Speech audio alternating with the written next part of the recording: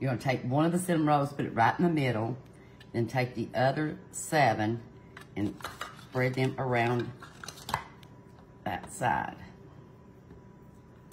Now you are going to take and mash them down, or this is like our bottom layer. And you're going to kind of whip it together. I've already whipped it some, so we don't need it much.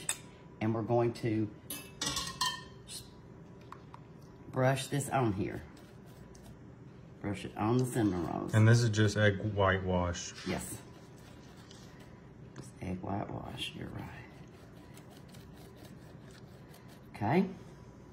Now you're going to take 2 tablespoons of sugar, 2 teaspoons of cinnamon. Mix these together, or if you have cinnamon sugar, you can use it. You're just going to mix it together.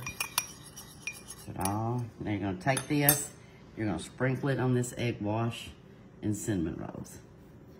So if it didn't have enough cinnamon. Smells so good. It's going to have plenty of cinnamon sugar on it now. And this is a fall treat, y'all. This one's going to be really tasty. Yes. Okay, once you've got that done, your oven is at 375. And you're going to take this and we're going to bake it for 10 minutes. Okay.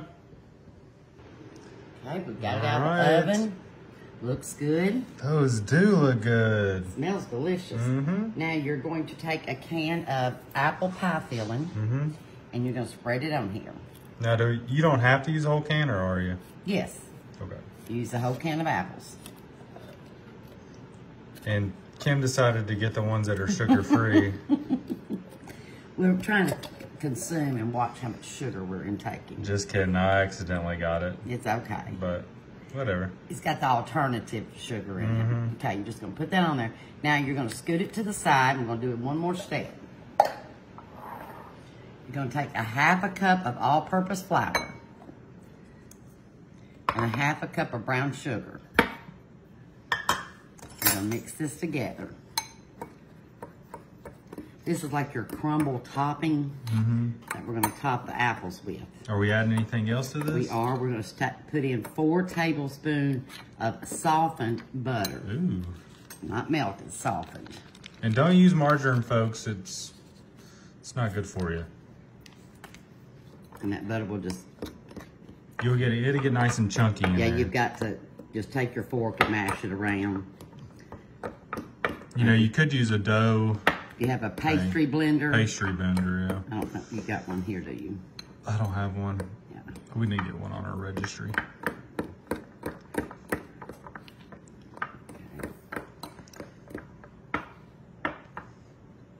All right. Okay, now you're going to take that. I'm going to push pull this your forward. pie back. We're going to sprinkle it on our pie. And this is like a top layer crust. Yes. This is a cinnamon roll apple cake. Apple pie. Apple pie. Okay. Now we've got it all on there. We're going to take about a 1/3 cup of pecans. And we're going to put them on there. If you don't like pecans, you don't have to do this step. Yeah. It's just a little added something if you do. And you're going to take it, put it back in the oven for about 25 to 30 minutes. Okay. Okay, grab a hot plate. Yeah. Okay. Now we have got it out. Looks good. You're going to take your icing from your icing from your cinnamon rolls and drizzle it. I mean, we did use a can opener earlier. I know. It's probably just on your brain. My brain does that, so I have brain fog, but that's okay.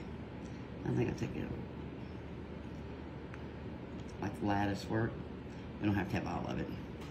Okay. Now let's try our cinnamon roll apple pie.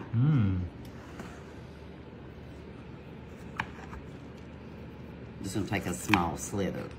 Okay.